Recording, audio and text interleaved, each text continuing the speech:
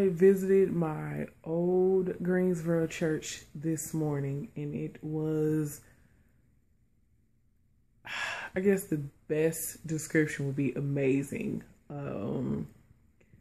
At Dayspring in Greensboro, the Spirit has always lived in that church.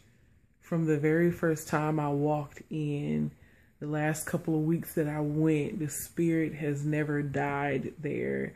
The people are loving, accepting, and they know God's word.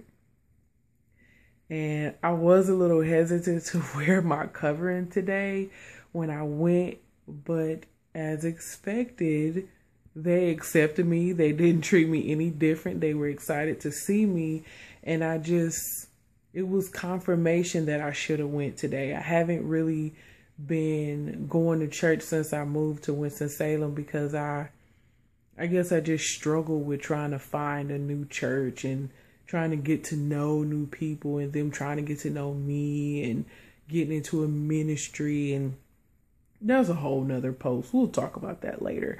But I went back today, and I'm just going to say that even though the Spirit has always lived there, me wearing my covering today, it was just unreal. Like it just was I could feel like an almost physical feeling like in my chest.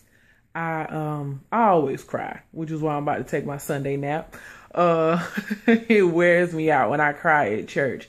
That's my form of worship or my form of praise. But I went to the altar and, I raised my hands and I did the norm, like how you usually would do the physical, symbolic type ways of praising. I did that. And then I actually got on my knees, in my dress and all. It was long enough. It was covering up. I was still modest, but I just went to this place where it was just so peaceful. Like I felt God's Spirit, like even more, and I know it's just fabric and, to me it's it's symbolic of spirituality, I guess. Like that's the best way I can explain. I just wanted to share that while the thoughts and ideas were still in my head. It was beautiful. So I would encourage anyone who is thinking about covering, first and foremost, don't care what anyone thinks. That's going to be another post also. Me just, my testimony of being delivered from people and caring what they think. But I did want to come and just do a quick little video, and I do want to begin documenting more of my experience of my covering. But when you are worshiping or when you're praising God, and especially when you're praying, that's another thing. I prayed at the altar.